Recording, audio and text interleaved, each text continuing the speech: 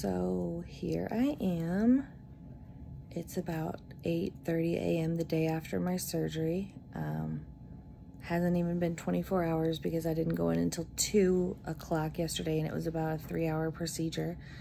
I'm definitely still in a lot of pain. It was a ton of pain last night, but it was, I would describe it as kind of feeling like intense contractions when you're in labor, or really bad menstrual cramps, which is kind of confusing to me because I don't have a uterus anymore.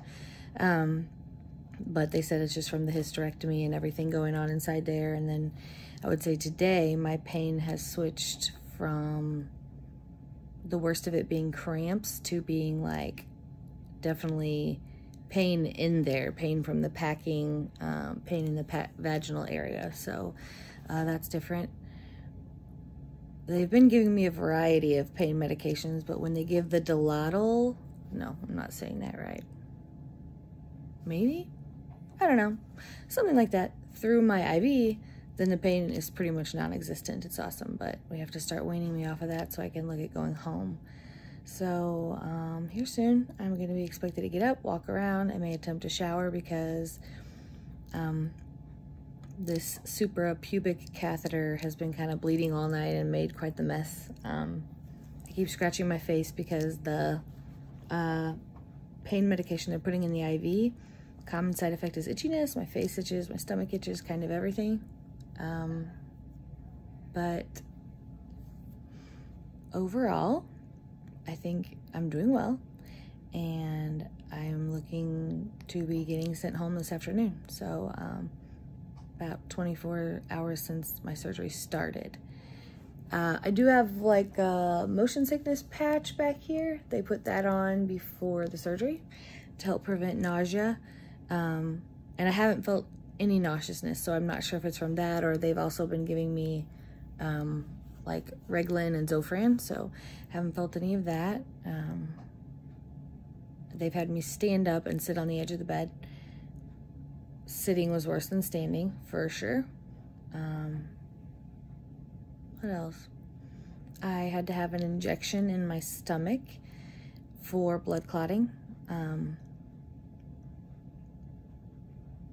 But other than that, it's just been, you know, monitoring the pain, and now I have to start getting up and moving around. So I'm kind of not looking forward to going home, actually, because here I'm well taken care of.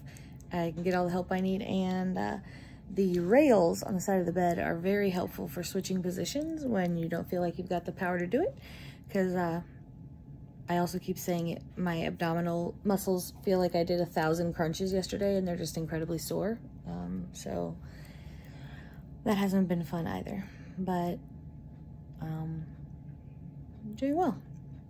Yesterday before the surgery, I kind of had some last-minute reservations and a little bit of chickening out about the hysterectomy, because although, you know, I think my husband and I agree that our family is complete, it still felt very final.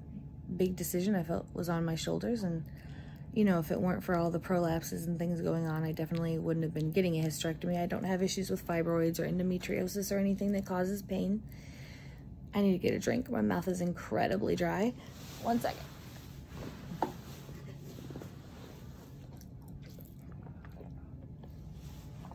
But otherwise, I don't have a lot of complaints. My nursing staff has been awesome.